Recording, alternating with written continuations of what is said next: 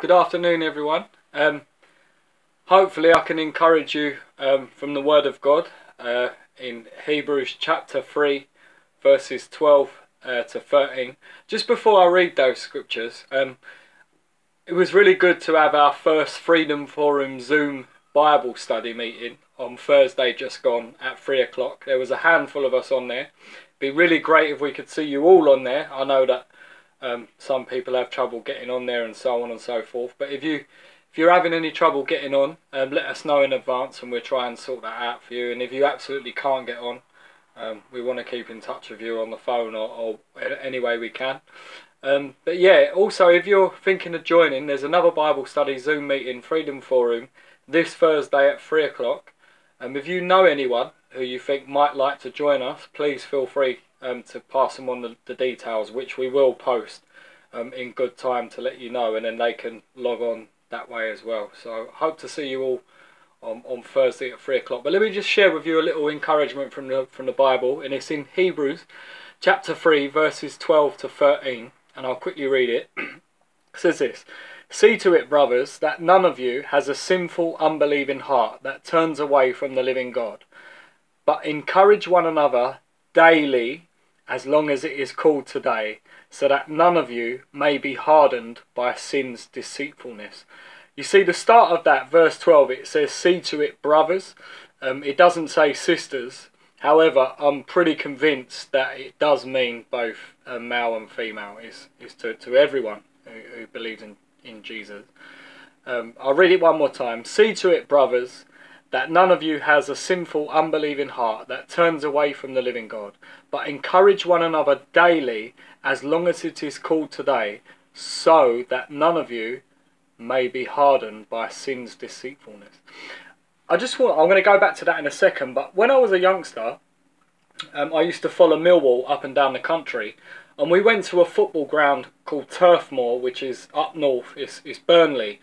It's a bit like Millwall, a really hostile, not a nice environment to go. As you come out of the ground, there's all alleyways everywhere. There's a big built-up council estate. It's a real rough area. No disrespect to anyone who loves Burnley. There's probably nothing wrong with it, but I'm referring to the dark side of football, the hooligan element. If you're going there for trouble, it's not a nice place.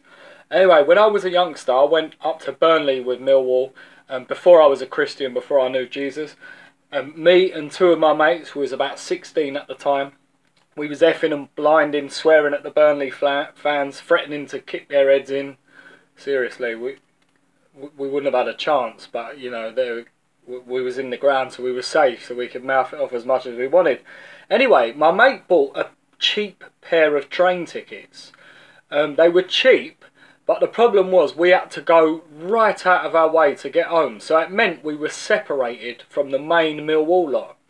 So the majority of the Millwall supporters would make their home that way, and me and my two other pals, though we saved probably 20 quid, we had to go that way on our own. But we didn't care. We thought we was Rambo nonetheless. We thought we were like the Three Musketeers, Three Muggeteers more like. And we thought, oh, it don't matter, we're tough, we can go, we don't matter if we're separated from them lot anyway. So anyway, we walked out the ground on our own, and we got lost. And we said to these two blokes, "Can you show us where the station is?" We stood out like a sore thumb because we're from London, our accents gave us away. And the man said, one of the two men said, "Oh yeah, sure, we'll show you where the station is, laddie." That's my attempt at a Burnley accent, that's as far as it goes. But he said, "Yeah, we'll show you." He said, "Follow me." And he took us down this alleyway. But his mate turned around and said, "Look, stop it." He said, "You can't do that to them. Even though they're Millwall supporters, they're kids. They're 16, they're like kids. You can't do that to them." And what his mate told us, basically, was that what his friend was planning to do was lead us down an alleyway right into the main Burnley younger mob, about 50 of them, and we would have got our heads smashed in. And what he done was stood up for us and said, "Look, I can see you're young, you're naive." He said, "Don't go that way, don't listen to him. Go the opposite way, go round the back and you'll be safe." Thank God for that man. But I don't want to... When I talk about football stuff, I'm never bigging it up, never saying it's good. I'm just simply... It's horrible, but I'm just simply using it to make a point about the Bible. I'm not saying that they're compatible in any way, just using it to make a point. Right? And the point that I wanted to draw from that was, because we were separated and not in the meeting with the main Millwall lot, the majority of the crowd, the big number, we were separated from them.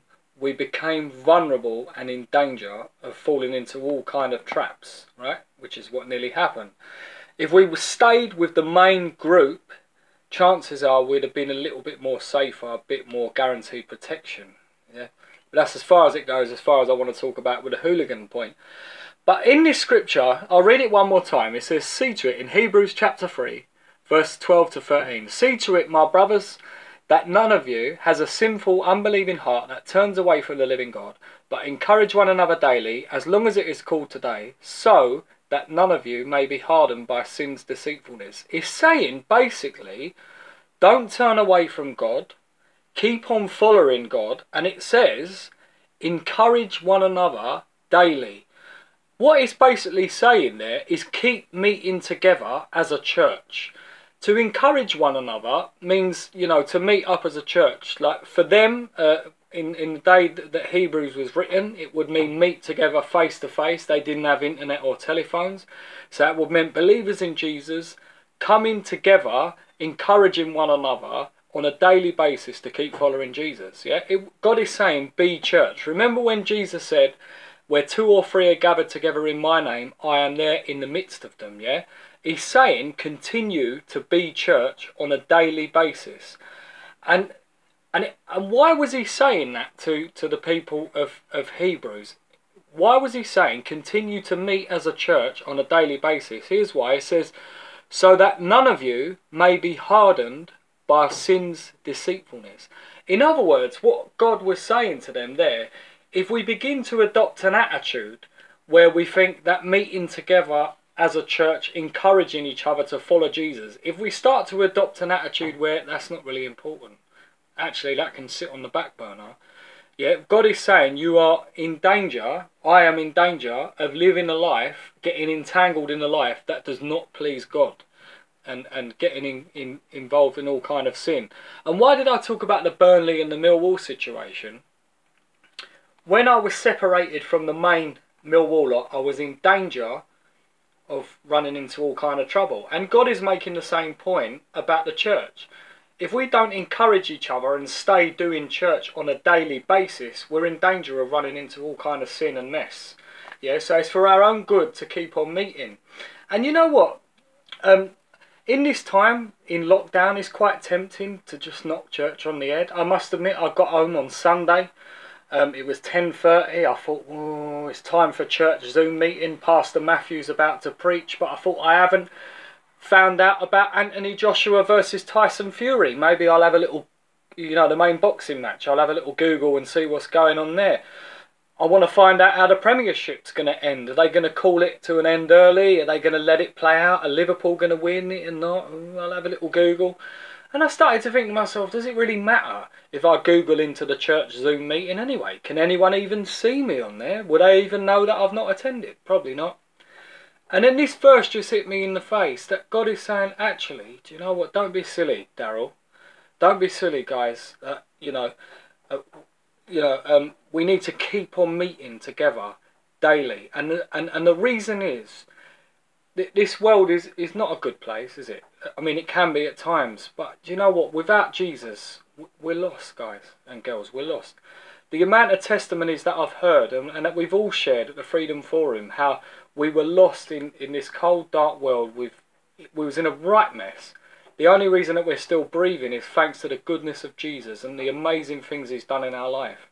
And I just want to say to us all, like, though in this time, this COVID-19 lockdown, it might be tempting just to think, oh, well, it's not proper church anyway, is it? Zoom meetings, internet meetings, it's not really church. I'm not church on the head, and I'll resume it again when it's all over, when Boris uplifts the lockdown. God is warning us that if we adopt that style and that pattern and that attitude towards him, we're in danger of running into a whole kind of heaps of problems, like our own sinfulness. So let's not do that. Let's stay meeting together as a church. Get into every Zoom meeting you can. Listen about as much as you can about God on the internet, about Jesus. Get stuck into your Bible. But keep in touch with one another through Zoom and on the phone, and encourage one another on WhatsApp, so on and so forth. Get as much church as you can, especially in this difficult, challenging time, so that none of us fall away.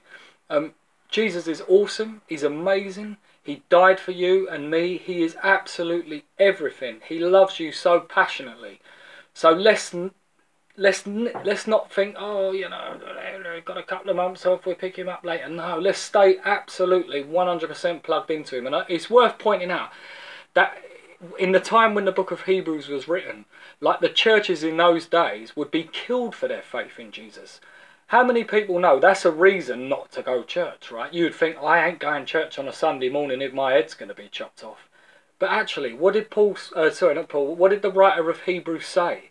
Did he say, actually, let's stop meeting because there's so much violence threatened on our life? No, he said, carry on meeting together daily. Daily. Despite all the challenges they were facing, they were told to meet together daily. COVID-19 is a big challenge for us all. But let's all keep on meeting in the way that the government has said that we can, through Facebook or WhatsApp, whatever, on the phone. Let's keep on doing church. Keep on being plugged into Jesus. He's amazing. He loves you so much. I love you guys. See you all soon. Amen.